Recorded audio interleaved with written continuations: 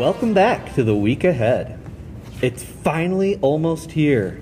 We are just hours away from the launch of the 2021 Summer Reading Challenge, and there is a lot going on at the library this week, so let's jump right in. On Monday, everyone with a Roseville Library card, from the youngest listeners to independent readers, teens, and adults, can sign up for the Summer Reading Challenge.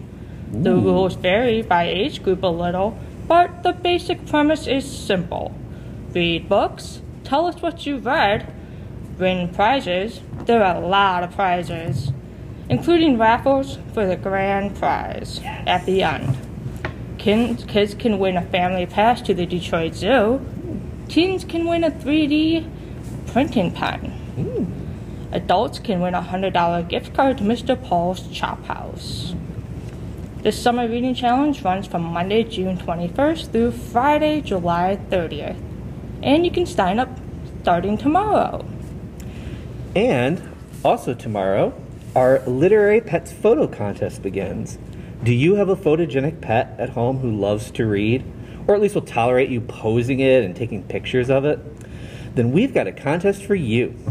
Take a picture of your furry, feathered, or scaly friend and submit it in one of 3 categories: pets reading, pets dressed as a book character, or reading with pets. One winner will be chosen from each category, and those winners will receive a $25 gift card to PetSmart.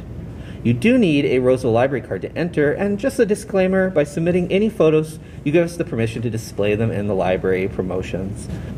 To enter, just send your photo to the email address on your screen now with the subject line, Pet Photo Contest. Be sure to include your name, phone number, the category you are entering, and anything else you'd like us to know about your pet or photo in the body of the email. Winners will be announced on Monday, August 2nd, but you can enter as early as tomorrow, and good luck.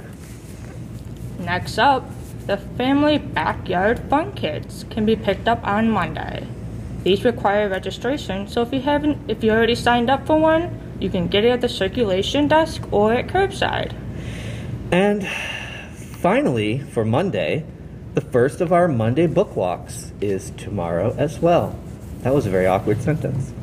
Walk the library grounds and read the pages of a story as you go. This is a fun activity for kids and families to enjoy together, and will be set up tomorrow from 10 a.m. to 7 p.m. And I wonder what story it's going to be. I know, I'm curious. Wow, that was Monday. But there's still more. Tuesdays, kids and family who registered for the ceramic owl craft can come pick that up at the circulation desk or at curbside. And when you come to get your ceramic owl, you might want to register for the next STEM activity, the Pizza Box Solar Oven Take and Make Kit 2. That will not be available for pickup until July, but you'll want to register for it as soon as possible. And as always, a Roseville Library card is required. And I'm just coming in here with a special report. You guys are doing a great broadcast, by the way, but I just wanted to include something that on Wednesday there is a special video that's going to be posted to our Facebook and YouTube pages at 6 p.m. It's Teen Food Fun Leftover Pizza. The time has come to think about an important question. What can you do with leftover pizza? Well, when life gives you leftover pizza, you make pizza waffles with pizza bread pudding. Watch this cooking demonstration for some fun ideas to make your old pizza into something new. This event will be recorded and presented. So I just wanted to let you guys know that, because I don't know why, but I just had a feeling you were going to forget that somehow. Forget to put it in the script or something. Okay, back to you in the studio. Thursday's program is Raising Backyard Chickens. Seth Martin, who is the Macomb 4-H program coordinator, will be here outside the library to discuss everything you need to consider when you decide to raise your own flock of egg-laying chickens. If you haven't signed up for this one yet, check out our website to see if there are still spots open. And I think there still are. And we'll see you for that on Thursday at 2 p.m. Finally, kids, listen up. Come in here. Friday is comic book day. Do you like free comic books? We've got free comic books. And you can have free comic books too.